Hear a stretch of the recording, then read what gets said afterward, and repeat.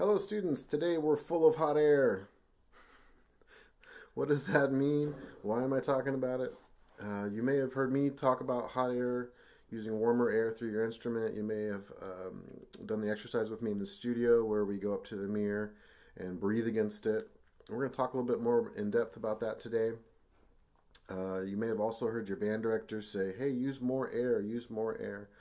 And what we're generally saying when we say use more air are two different things. And one of those things is using a warmer air from our bodies, opening up all the passageways to just create a nice, warm, beautiful sound with our instrument.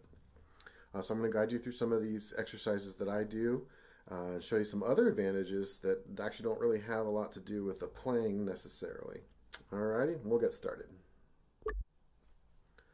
Alrighty, so the first thing that we're going to do, we're just going to take a nice deep breath in and just blow it out like that. Try a couple of those. Breathe in.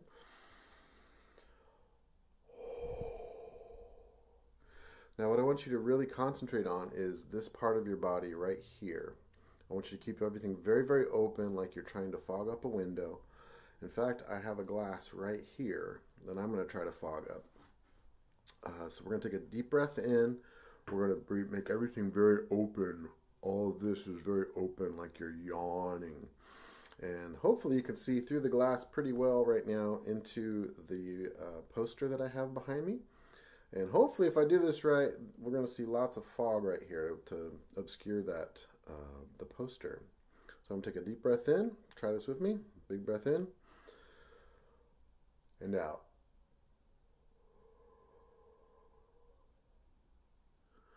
So you can see now it's less clear there. I fogged up that glass.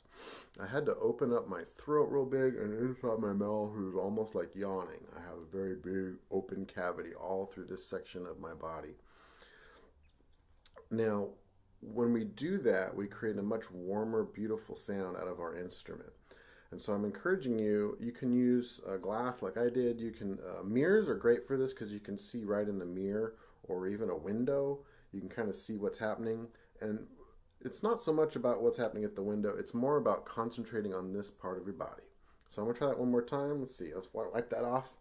We'll get a nice clear view. That looks pretty good. Now I'm going to try that again. I'm going to breathe in. I'm going to open everything up real big and breathe on this glass and hopefully get a nice foggy condensation on there.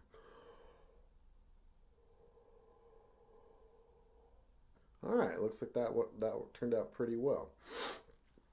Now, so we're going to try this on our instruments, so you can pick whatever instrument you're playing up. We're not even going to be playing today. We're just going to kind of be breathing through it for the moment. And I'll get you started on some exercises I use to get warm air through my instrument. Okay, if you've ever seen me perform somewhere, especially in a colder environment, you've probably seen me, if you've been watching me, I will just blow hot, warm air just like we just did through my instrument to actually warm the air up in the instrument before I play.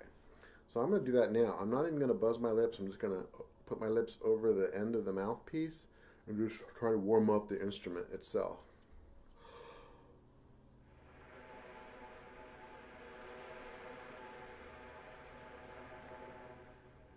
And again, just trying to keep everything very open. I do it my mouth. This is a very cold instrument today. I'm going to keep breathing some more air through there.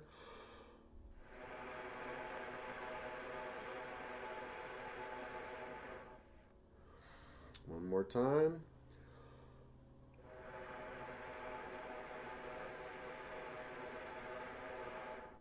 Now this is a good exercise for my body awareness, just making sure I'm keeping everything open. But an additional benefit to doing this is that when the air in the instrument is cold, our instrument gets out of tune. So in a piece, if I'm on stage and a piece I've been resting for a long period of time and it's kind of cold in the environment, I will breathe through the instrument first to warm up that air to make sure I'm in tune. It also makes the mouthpiece feel better, especially these metal mouthpieces can be very, very cold. So you want to have a nice warm air to start. Now, how do we apply this to our playing? we're going to concentrate on low notes. So for high brass folks, we're going to play a low C. And for trombones, bass clef folks, we're going to play a low B flat. We're just going to buzz our lips, try and concentrate on having this very, very open. Oh.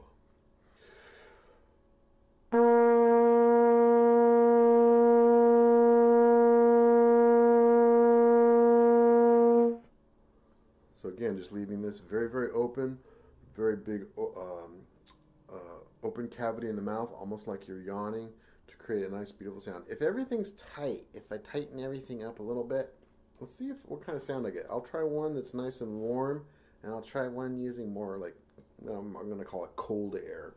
It's not really cold, but it's not big, which is what we're looking for. So here's a nice big sound.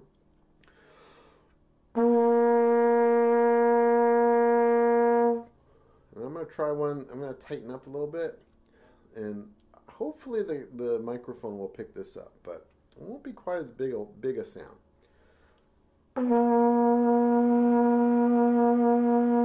So I'm constricting everything, and it gives me that sort of fuzzy sound.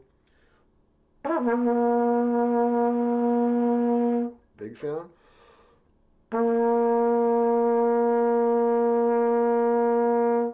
Now, a great way to use this exercise is to start with just low notes. It gets a little bit trickier as we get higher to keep that big, warm, beautiful sound. But I'm going to go through the fingerings and just play one of each. And feel free to join me. If you're playing the horn or something different, you can pause and try the different fingerings on the way down. I'm going to try the second vowel.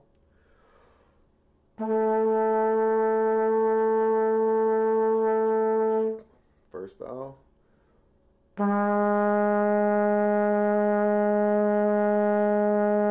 And again, I'm just being very still, trying to concentrate on the large cavity in my chest, in my throat, in my mouth, all of that to get a good sound. So try these exercises on your own.